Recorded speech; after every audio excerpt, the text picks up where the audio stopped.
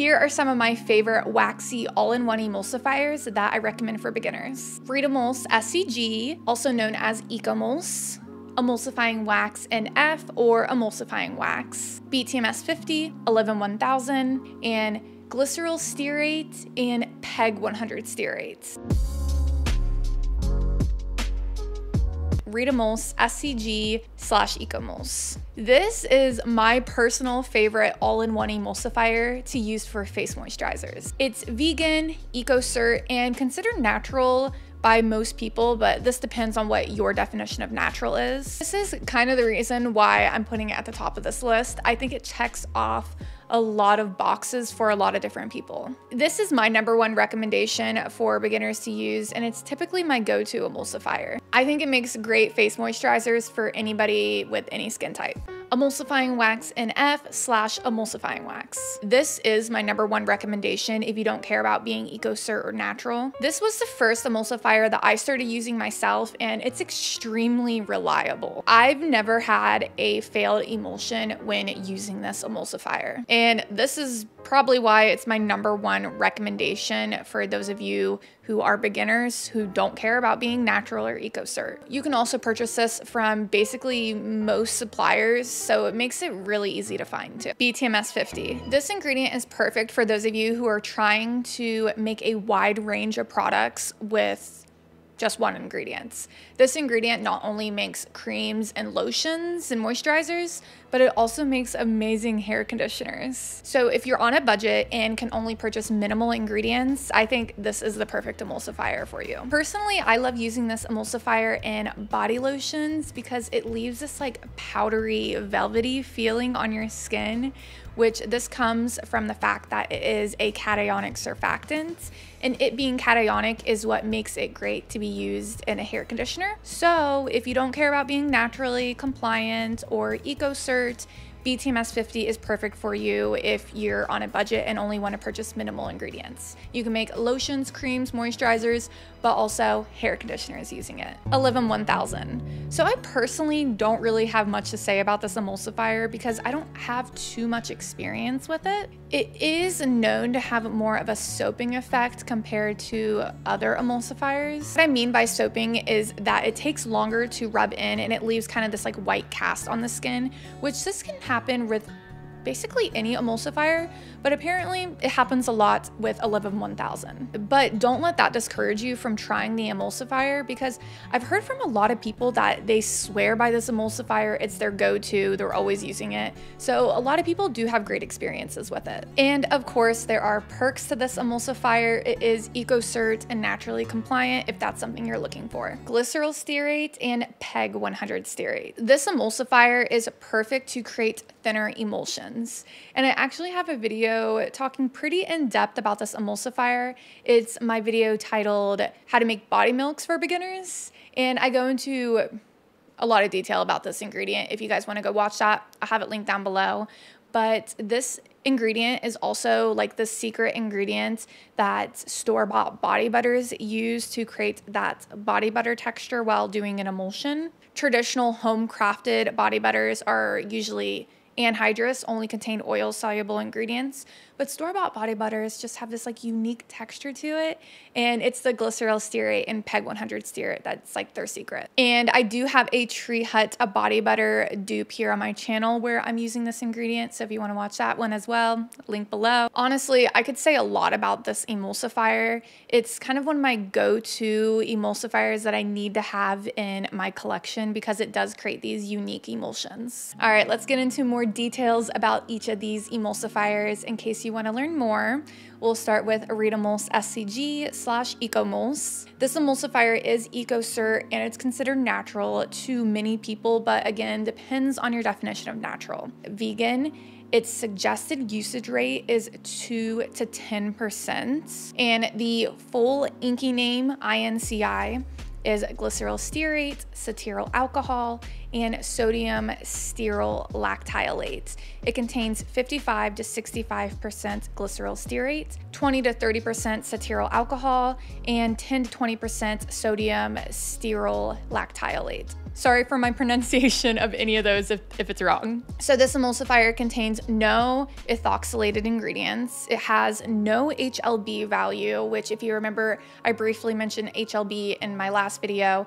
And typically oil and water emulsifiers have high HLBs, but sometimes emulsifiers don't have an HLB, and this emulsifier is one of those. This emulsifier is anionic, and if you want to learn more about the different types of surfactants, anionic, non-ionic, cationic, and amphoteric, I have a video all about that. I'll have it linked down below. This emulsifier is stable in products with a pH between 5 to 7.5, which again, if you want to learn more about pH, I have a video all about that. Link below. Emulsifying wax / Emulsifying Wax NF. This is not considered natural or EcoCert. It is vegan. Its recommended usage rate is approximately 25% of your oil phase plus 1%. So for example, if your formulation has 24% oils, not including the emulsifying wax, then you want to add 6% plus 1%, which means 7% emulsifying wax to your oil phase. The INCI or inky name is cetyl alcohol and a polysorbate 60, or it might just say Emulsifying Wax NF.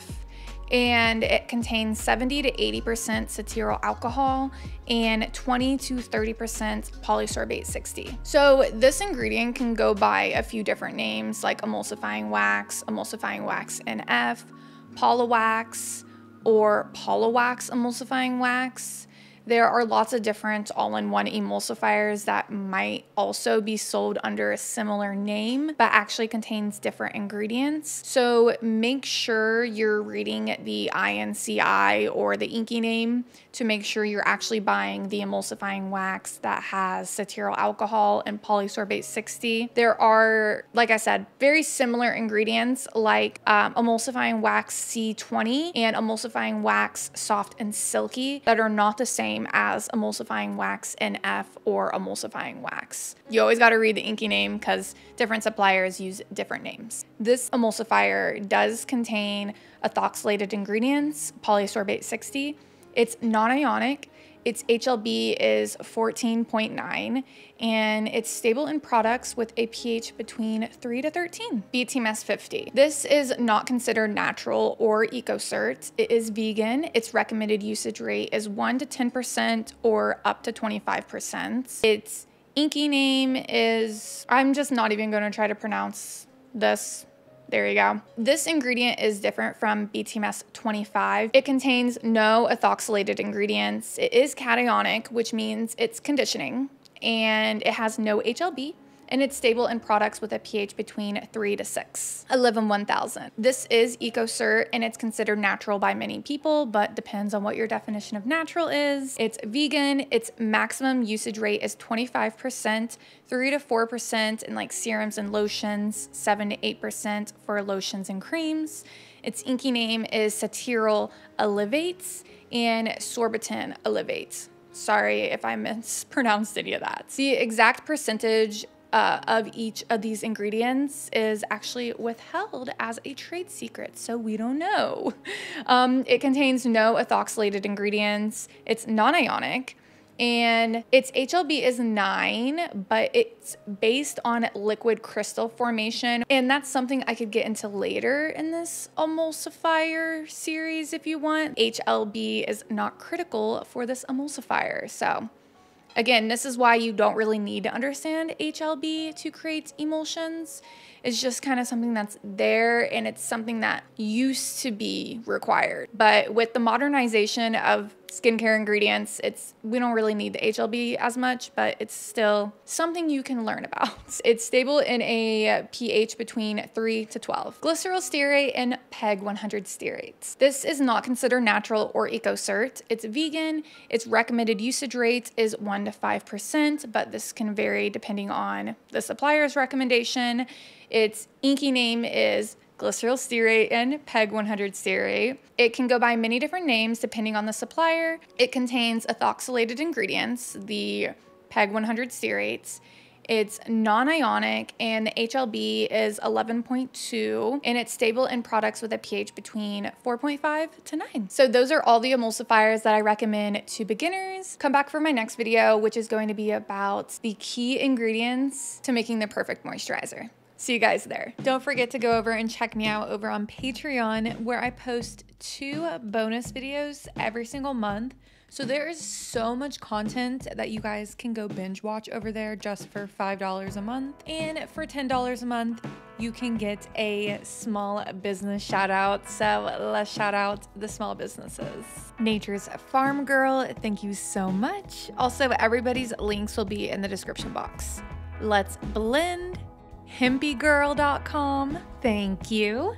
7th House and Oak on Etsy, at Black Petal Beauty on Instagram, Owl and Lily on Etsy, zayalamore.com, I hope I said that right, embracebeautyessentials.com, at Stardust Bath and Body on Instagram, and that is it. Thank you so much. If you would like a small business shout out, go over to my Patreon.